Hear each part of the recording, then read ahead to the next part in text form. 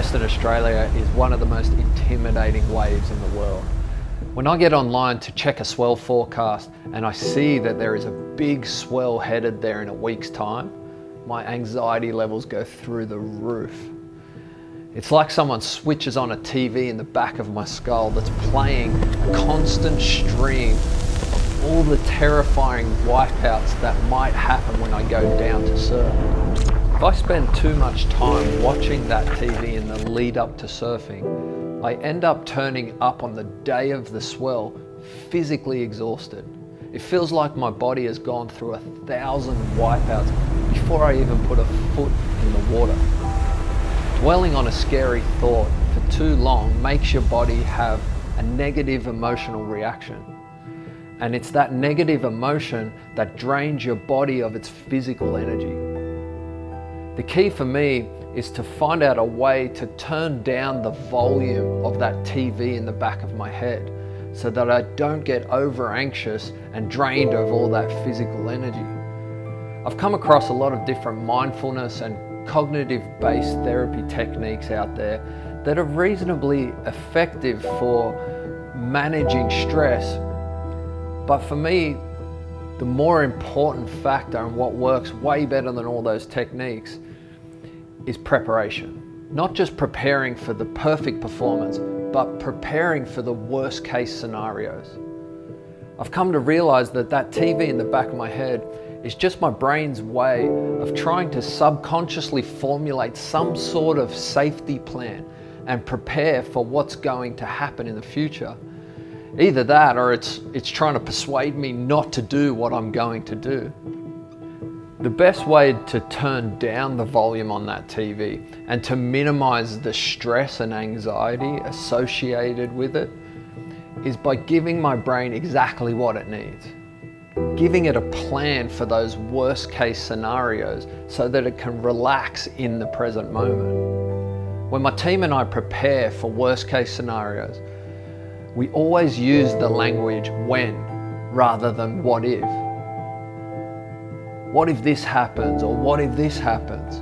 When you use that language, it just seems to create a little bit more ambiguity and uncertainty, which then creates more stress and stops you from adequately preparing. On the other hand, using when creates more specificity around what may happen.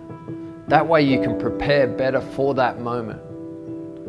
So for example, when Mark blacks out underwater, this is what we are going to do. See how much more specific and real that is? That sort of specific language motivates the whole team to formulate an exact plan of what we are going to do when that worst case scenario plays out.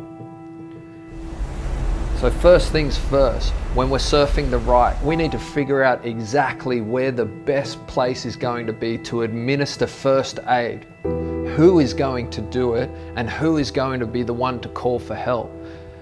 We find out exactly how long additional medical support is going to take to arrive, and where the best emergency extraction points are going to be. With all the latest safety equipment, most of these worst case scenarios are extremely unlikely. But being prepared stops me from dwelling on the possibility of them happening. That helps me to relax in the lead up to a big swell, and it helps me to perform better on the day, and it helps me to maintain my composure when I do wipe out. I use the exact same process for other situations that make me nervous as well, like delivering a keynote. I'm always nervous when I'm on stage that my mind will go blank and I'll freeze up in front of the audience. So what I do to prepare for that worst case scenario is I leave a note on the ground in front of me, and that note has a question on it that at any time I can ask to the audience. That way, if I freeze up and my mind goes blank, I can look down, ask the audience that question, and ask them to discuss it with the person next to them. That way, I get time to gather my thoughts and to fix any other problems that I might be having. When you consciously prepare for the worst case scenario, you turn the volume down on that TV and you allow your subconscious to relax and stop stressing you out. That way you get to turn up on the day of your performance in the best possible shape to perform.